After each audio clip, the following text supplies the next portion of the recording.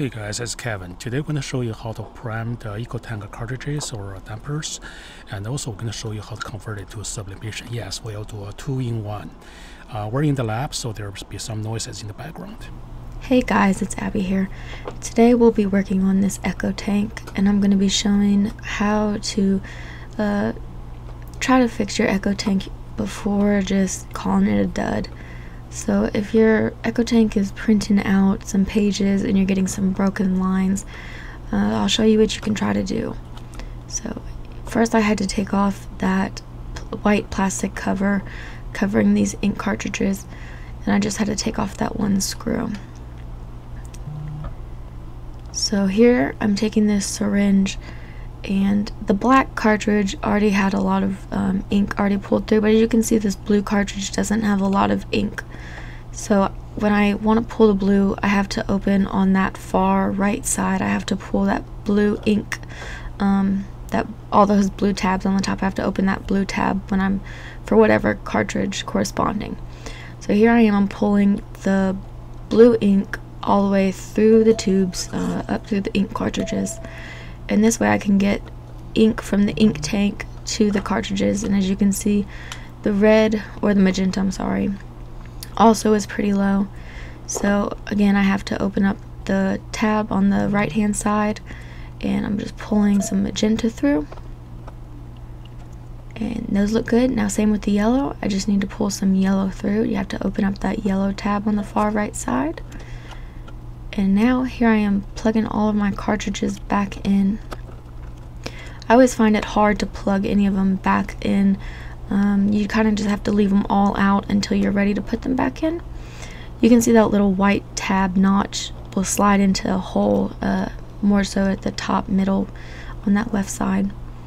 And then we can just screw that screw back in to hold that cover down.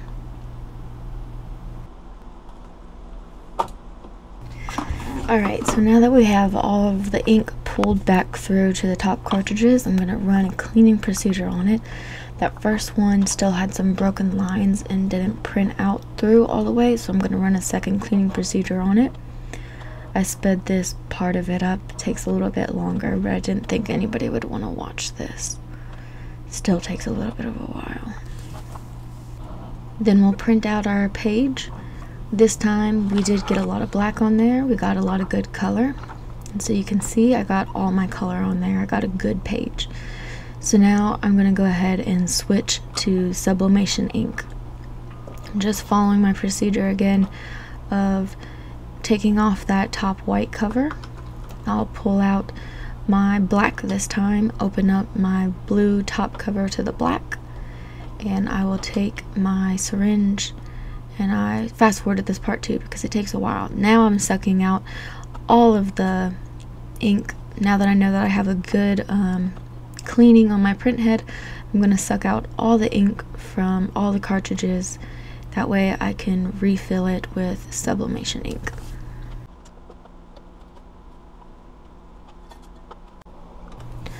Okay, so here I am putting the black sublimation ink in. If you can see through that plexiglass forms type stuff, that gray shadowy area, it was empty, and now you can see the black is starting to fill it up. Just move the camera back a little bit, but we do sell these bottles, and I'm switching to the blue, and the blue will fill up, and then I'll switch to the magenta and the yellow once I fill them all up with sublimation ink.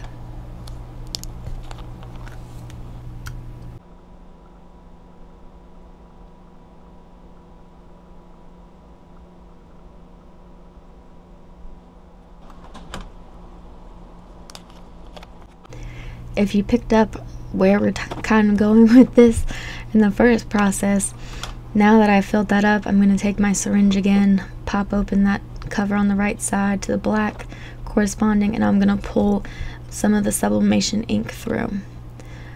I don't have to pull it all, I'm not trying to suck all the ink through, I'm just trying to pull enough ink to get into the cartridges. As you can see, there's still some ink, but you can see some of the sublimation ink in there. I just try to shake it up to mix it in with some of the ink. You can kind of see the different color in the yellow versus the regular sublimation ink, yellow ink versus the regular yellow ink. So that's just where I'm trying to shake that up to get them combined and mixed together for when I'm printing. And then I'm just going to pop those back in correctly.